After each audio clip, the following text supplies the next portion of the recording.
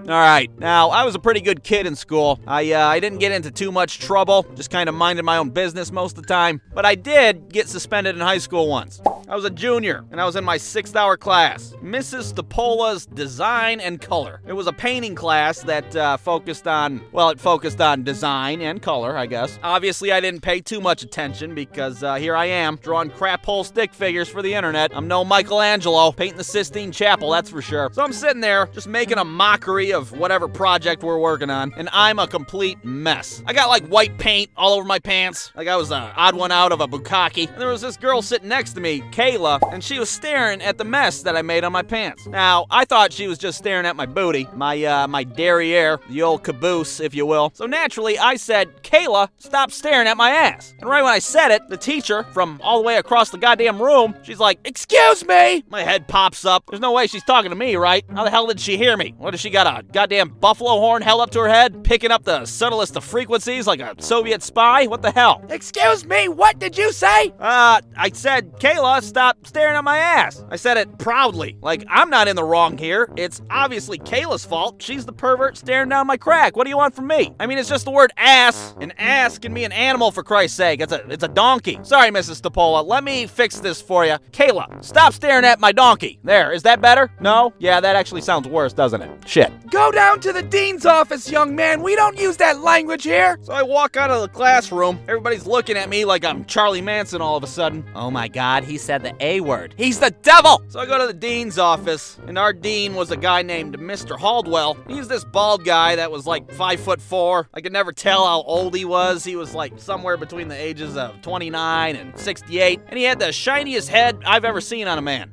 Now, Mr. Haldwell was an asshole. There's no way around it. That's part of his job. He's there to be an asshole to kids because those kids were being assholes in the first place. Fair enough. And he'd call everyone baby boy when he was talking to them, which just made about everybody on the planet uncomfortable. What brings you down here, baby boy?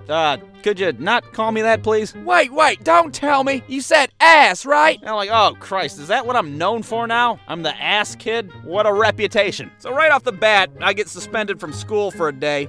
But not only that, I also have to go down to the lunchroom and help clean up. So there I was, got a goddamn hairnet on, I'm pushing a garbage can around. Whoa, why's Tyler dressed up like a lesbian? I don't know, that's weird. Are you finished with your tater tots? Allow me. I have a foul mouth, and this is my penance. Now, it's worth noting that this suspension wasn't a normal suspension. It was a little bit worse. I didn't get to stay home at school the next day and watch Young and the Restless with my mom on TV. No, instead I had to go to a church that was down the street from my school and sit in the basement all day with a police officer. And it wasn't just me, there were a bunch of other derelicts there. Just a bunch of psychopaths all crammed into a room. They all got like dirt mustaches and eye patches and shit. So they make you sit there all day, and they force you to do these behavioral worksheets. They ask you pretty simple questions like, little Timmy is being bullied in class. What should little Timmy do about that? A, tell the teacher, or B, set the coat room on fire. And I got this weird kid the whole time sitting next to me trying to talk to me. Hey you, I never seen you here before. What did you do? I told somebody to stop staring at my donkey. My ass, I mean, my ass. What about you? Oh, I just filled my locker with a bunch of dead puppies.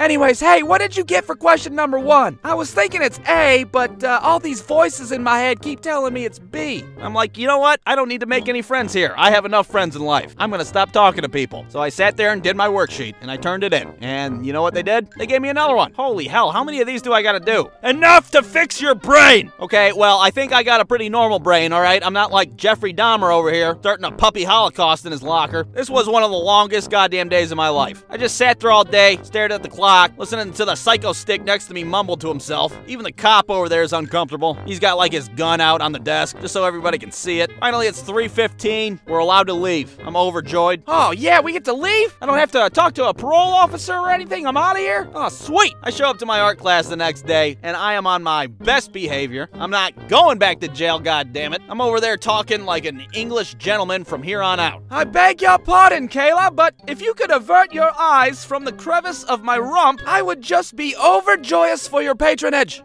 What are you talking about? It means I'd appreciate it if you'd stop staring at my ass crack, okay? Excuse me? Oh, god damn it. Brewstew.com